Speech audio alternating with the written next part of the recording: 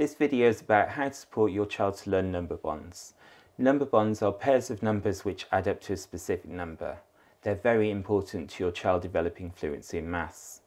The early learning goal states that children should have automatic recall of number bonds to 5, including subtraction facts, and some number bonds to 10, including doubles facts. That means they need to know the number bonds of numbers 1, 2, 3, 4 and 5, and some beyond that. For instance, they know the number bonds of 6 and 10. I'll deal with doubles in a separate video. I'm going to show you 5 different methods of learning number bonds. These will involve you having some plates or paper, some small objects that you can count, a cup or small pot, and double-sided counters that you can buy cheaply or you can make your own. I'll also show you a method of using Numicon. It's not essential that you buy Numicon, but if you want to make the investment, it's definitely worthwhile. And don't worry, it comes in smaller sizes than this. Numicon's not just for children in reception, it's used throughout the school. Anyway, let's get started. This is a good way of getting started with number bonds with your child. You just get 3 plates, or you can draw 3 circles on a piece of paper. Choose the number bond that you're working on. In this case it's 4, and this is a part-whole model. And we want you to encourage your child to use this language. And what they can do, they can work systematically. So in this case, any small objects, as long as they've got 4, will do. And they can start over here. How many have you got on this side? And how many have you got on this side? Can you tell me that in a sentence? Part is 4, part is 0, and the whole is 4. If they move one across, can you tell me a sentence about that? Part is 3, part is 1, and the whole is 4. Part is 2, part is 2, the whole is 4. Part is 1, part is 3, the whole is 4. Part is 0, part is 4, the whole is 4. Numicon is a great resource for number bonds as well as for many other things. This is a box of 80. You don't actually need the box of 80 to do number bonds. As long as you've got 2 of each Numicon, then you'll be fine for this. So if your child was working on number bonds of 6, you could just get them to find different ways of making 6 using only 2 numbers. So they start with a Numicon of 6, and 6 plus what makes 6?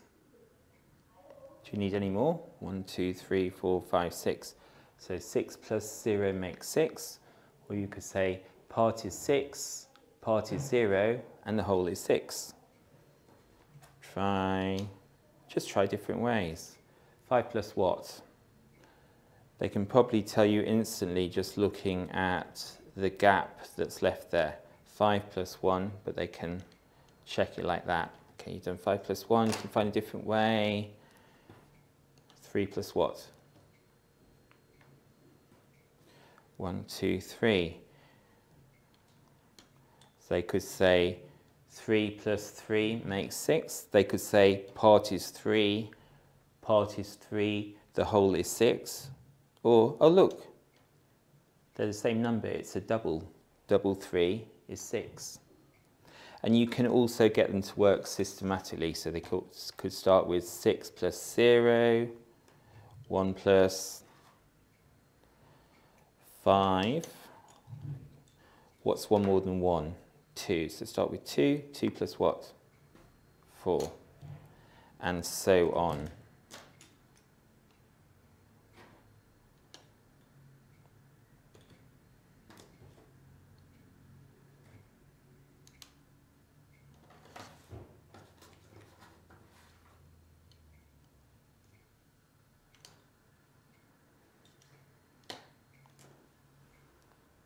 Every child in reception gets given a laminated tens frame.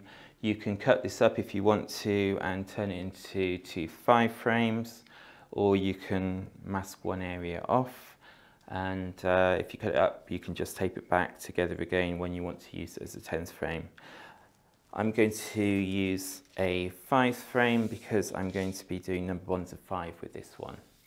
You will need some double-sided objects. Now you can buy double-sided counters from eBay or Amazon. A pack of 20 of these is about £3 to buy, or you can, if you want to, get a 1p coin and a 5p coin and tape them together with sellotape. That works out about 60p if you want 10. I'm going to use the blue and red ones. Doesn't really matter which ones you buy. So what you can do is get your child to work systematically to find different ways of making 10. So you get them to start with, say, one colour, red, okay. They can put all the red ones down.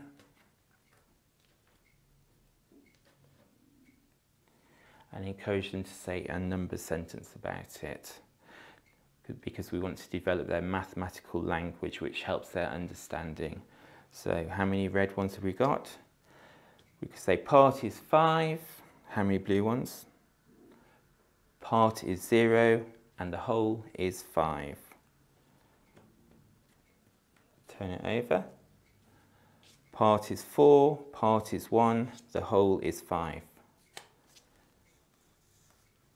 Part is 3, part is 2, the whole is 5.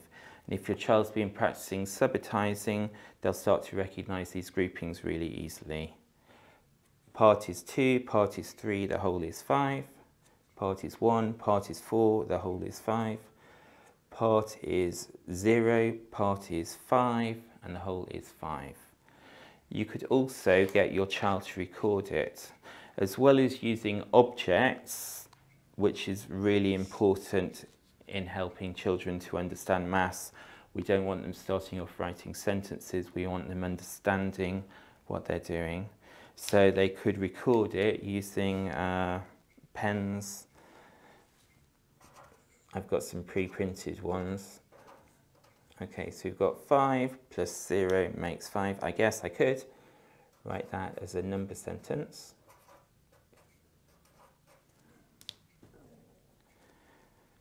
To record it as 4 blue and 1 red. How could I say that?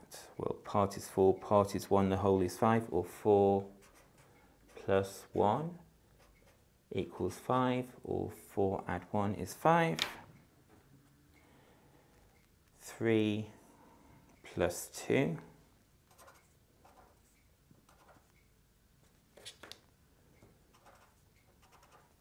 It's good to get your child to develop a method of working systematically, as we're doing here. 2 plus 3 equals 5.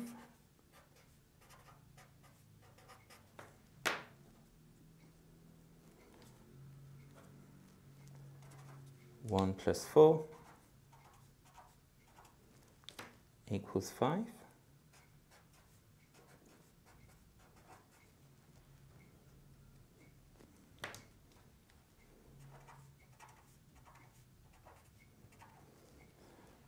Zero plus 5 is 5, or equals 5, or part is 0, part is 5, the whole is 5.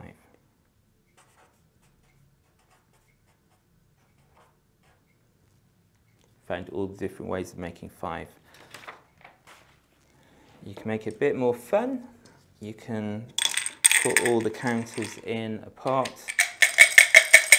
shake them up, put them out. How many did I get?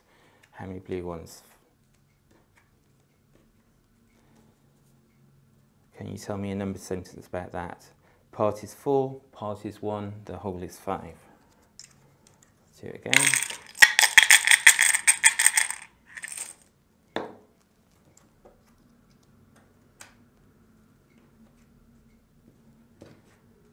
Part is 3, part is 2, the whole is 5. Songs are a good way of helping your child to remember number bonds. Jack Hartman's Kids Music channel has songs for all the number bonds up to 10. I put a link to the channel in the memos section of Tapestry. For the number bonds of numbers up to 5, I encourage children to join in, but also to use the fingers on both hands to help them to remember the number bonds. You could do this with them. I'll give you an example. Jack Hartman, Kids Music Channel.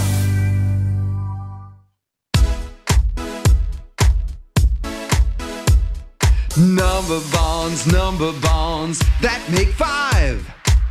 I know my number bonds, they help my math stay strong. 2 parts make a whole, let's move and sing along. Right arm up for the one part, left arm up for the other part, both arms up for the whole. Let's go! 0 plus 5 makes 5. 1 plus 4 makes 5. 2 plus 3 makes 5. 3 plus 2 makes 5. 4 plus 1 makes 5. 5 plus 0 makes 5. Those are the number bonds that make 5. 0 plus 5 makes 5. 1 plus 4 makes 5. 2 plus 3 makes 5. 3 plus 2 makes 5. 4 plus 1 makes 5. 5 plus 0 makes 5.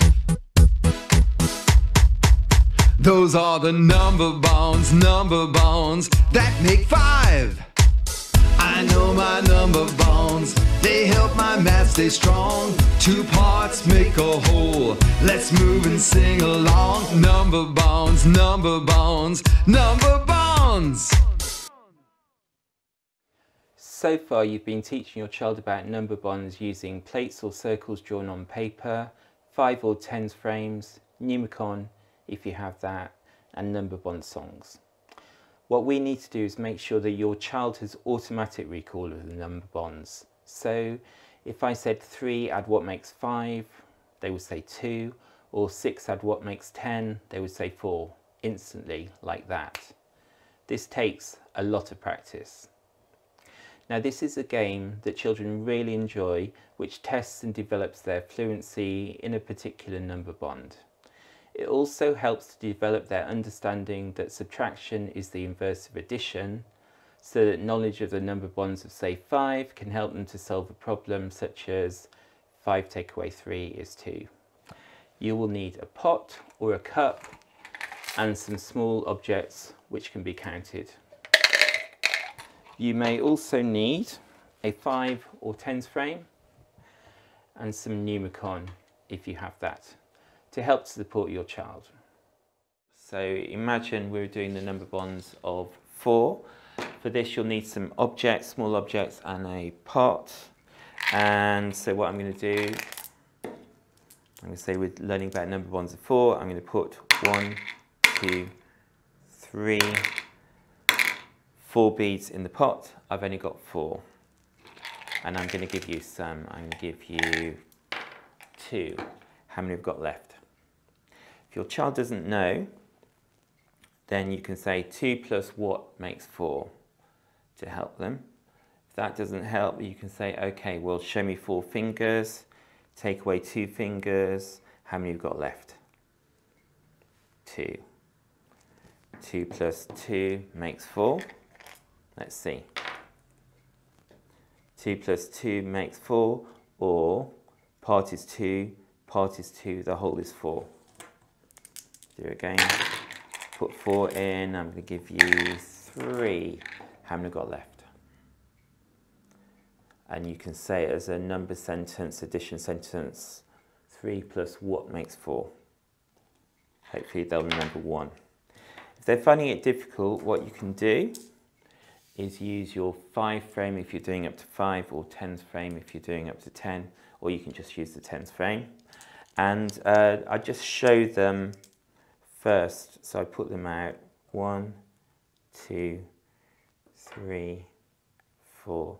If your child is using these 5 or 10 frames a lot, they'll remember that the position of 4 on the 5 frame is up to here. Okay, so we've got 4, we're going to put them in the pot, and I'm going to give you 1. How many have got left? They could put the 1 on the 5 frame, and it helps them to visualize it. 3. Let's see if you're right. 1 plus 3 makes 4, or part is 1, 3, or part is 1, part is 3, and the whole is 4. Another way you can do it is using Numicon. So you can say I've got 4, I'm going to give you 3. How many have got left? And your child can just place the beads on the Numicon, and they can visually see they've got 1 left. Can you say in a number sentence? Part is 3, part is 1, the whole is 4, or 3 plus 1 makes 4.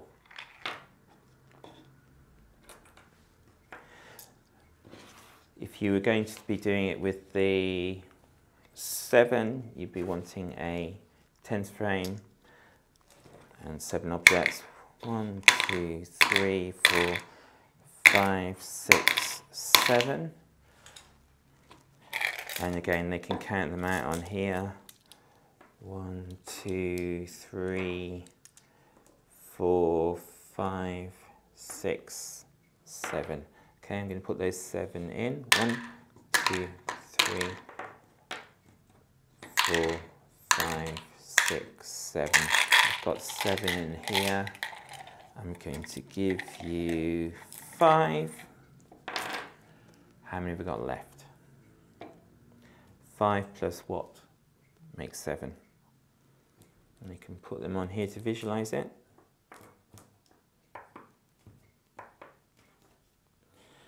And the more they're practicing their subitizing, and the more they practice with using the 5 or 10th frame, then they'll remember 7. We've got 5 here and 2 here.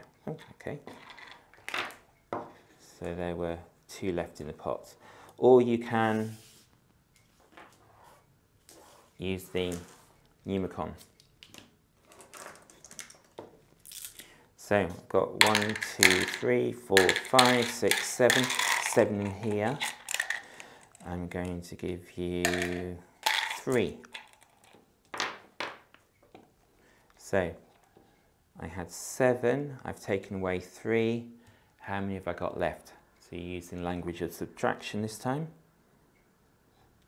And you can show them the inverse. You can say 3 plus what makes 7. You can put them on here. 1, 2, 3. And they can see that they've got space for 4 left. So say 4. Okay, can you tell me that in a number sentence?